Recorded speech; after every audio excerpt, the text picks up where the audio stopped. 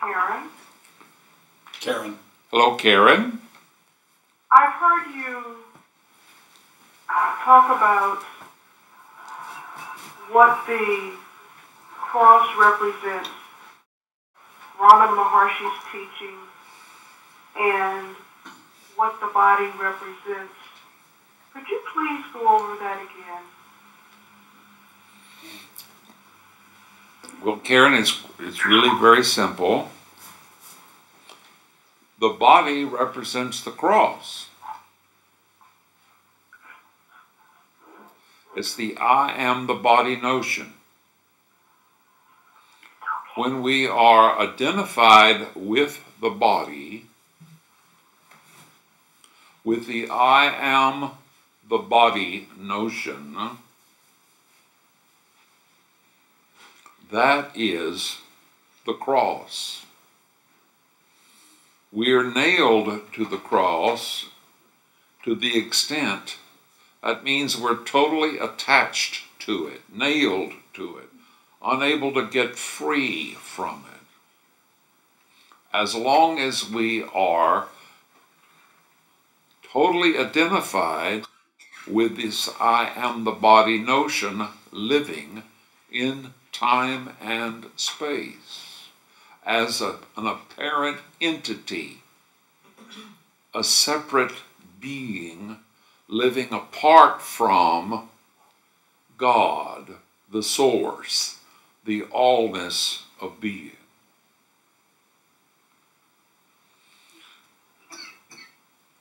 Jesus, the Son of Man, is the ego. And it's the ego that lives identified with the body and the mind, living in time and space. Jesus, the Christ, is the resurrection. That's when we cease identification with the body and the mind and remain in the pure I am, the absolute stillness and silence of pure being, just as we were, if you were, before, and if you are now. The stillness, the silence of the thought-free awareness of pure being.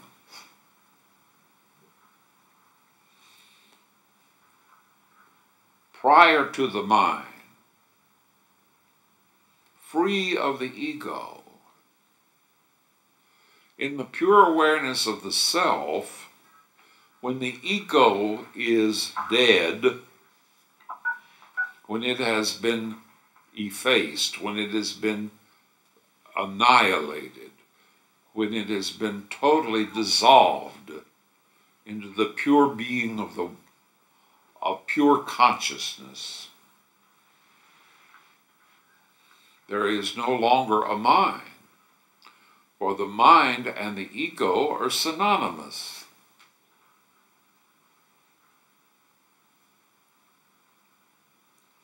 So this is the resurrection. When we awaken to the pure being of the self and are able to abide forever in this pure being in thoughtless awareness.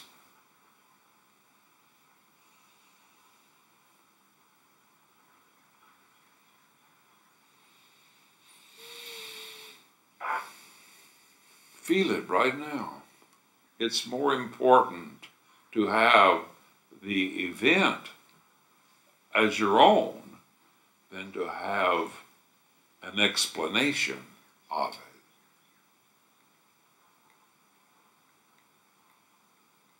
Are you with me, Karen? Yes, Ramana. Okay. Yes, thank you so much. All right, thank you for your question. One day, all of us must drop the identification with the body absolutely. The day may come sooner or later.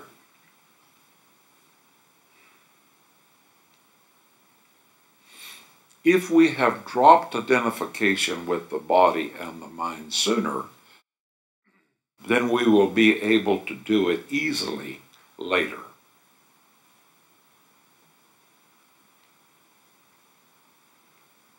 Simply see this.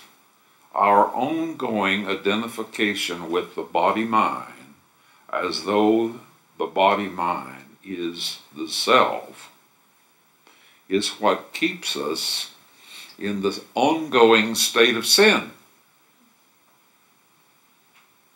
Sin is not meaning that we're a bad person.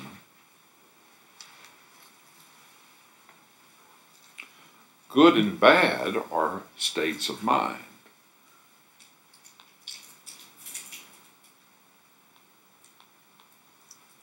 They are states in the world. Pure being is the self that we are. It is neither good nor bad. It is prior to all distinctions and totally free of all distinctions.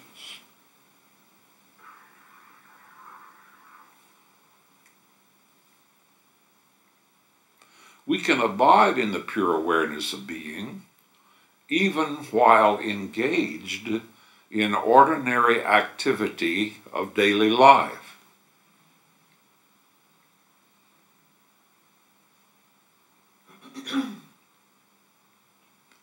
The self is infinite and eternal. It's not affected by time and space. So we can abide in the pure awareness of the self prior to the time and space, even while the body is living in time and space and functioning in time and space. You don't give thought to every step that you take when you're walking unless you lose your balance. But while you're walking, it's very ordinary, easy, and natural for you to do so without thought.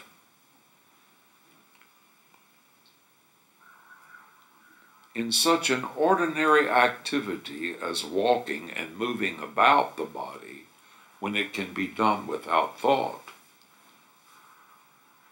do we not see that it is possible to do everything else without thought as well?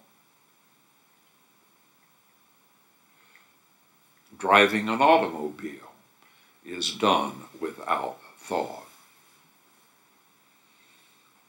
We think when we reach the destination or a particular intersection, or perhaps when an automobile is in the cross-section of the intersection.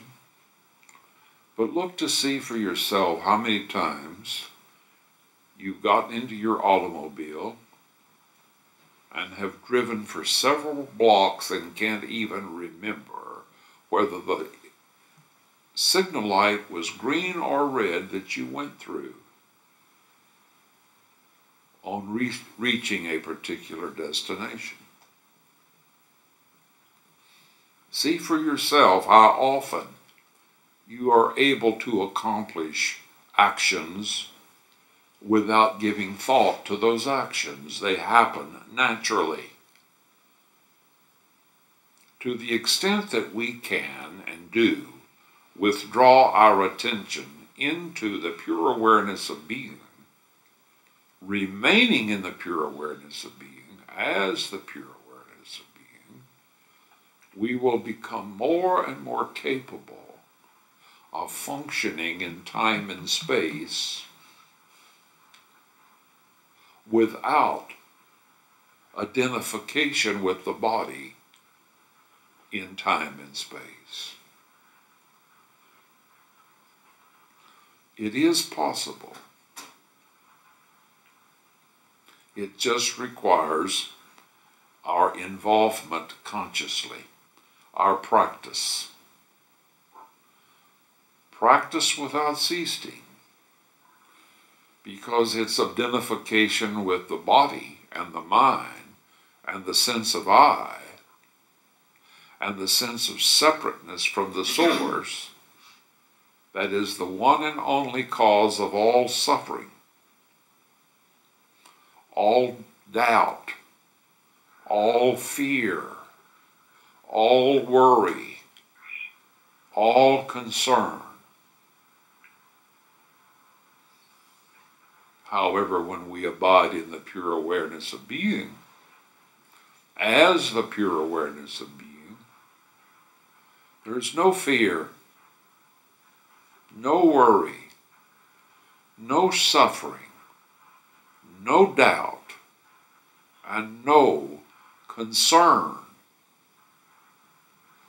It requires thought to have any of these. And when we abide in the pure awareness of being, prior to thought, without thought, there are none of the limitations, the concerns, the trials and tribulations of ordinary life. It's what Jesus called living in the world, but not of the world. This we're all capable of if we will practice it by withdrawing our attention into the pure awareness of the being that we actually are and remain in this being that we are as this being that we are, without identification with what we're not. We are not the body. We are not the ego. We are not the mind. We are pure awareness, pure consciousness. This is living in the resurrected awareness of pure being. Now, let's all remain to the best of our ability in this consciousness of thoughtless awareness, the peace of the very self, the only true freedom.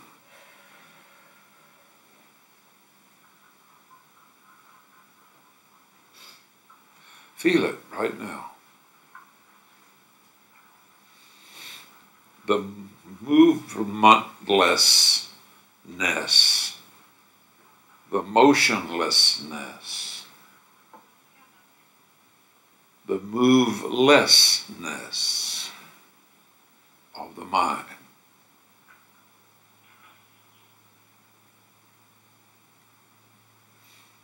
Absolute stillness.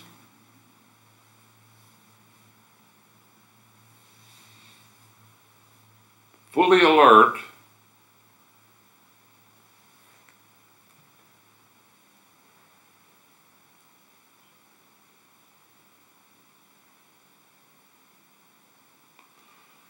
remain alert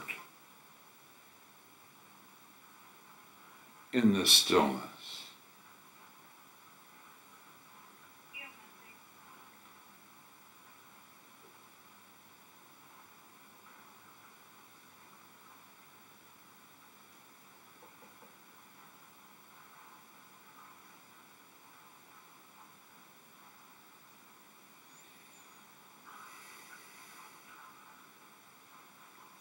This is the natural state of being.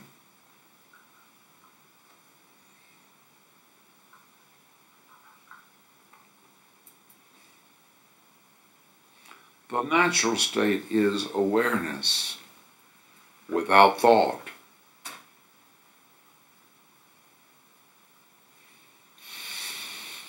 When there are no random thoughts, uncontrolled thoughts occurring,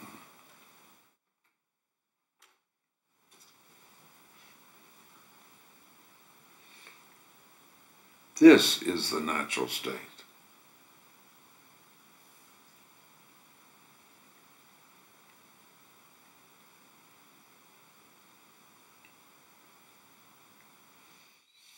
Absolutely still,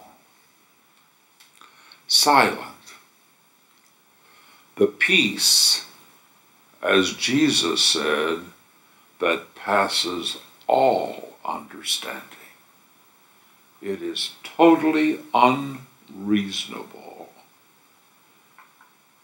totally uncaused, not the result of anything. It just is. It's pure isness.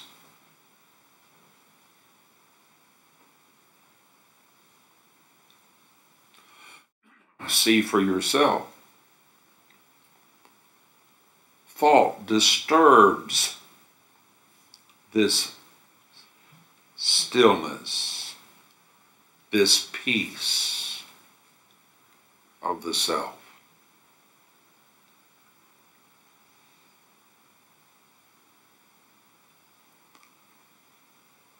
Thus see for yourself that the self is pure consciousness prior to the mind, prior to thought.